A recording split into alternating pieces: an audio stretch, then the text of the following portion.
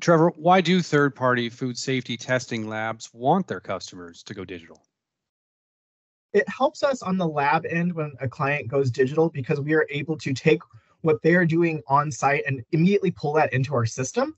And because of that, we skip a lot of the errors that could happen in that transcription from paper back to digital. I think a lot of people don't understand a laboratory is receiving thousands of samples a day.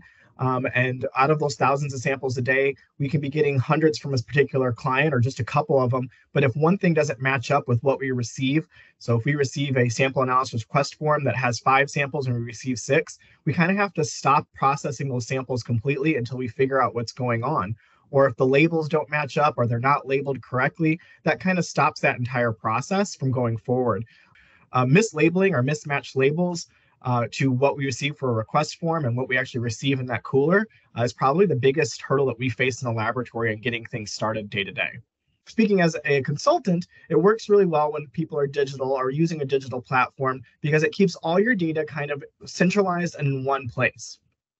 And so I can come in and help you when you are facing issues or needing some consulting help to say, okay, let me look at your data. I have all your data. It is concise. It is normally kept in a very neat and tidy manner. So I don't have to go digging through potentially years of data to try to figure out exactly where things went awry or where problems might lie.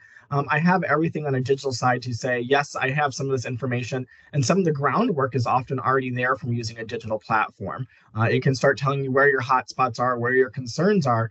And if you're not using a digital platform, that means I have to go through and do that groundwork and say, okay, here are the areas where I think you have hotspots. Here's your problems. Now we can talk about how to solve your problems. As opposed to when a client has a digital platform, I can skip that first half of that consulting effort and say, we know where your problems are. Let's just talk about how to fix your problems.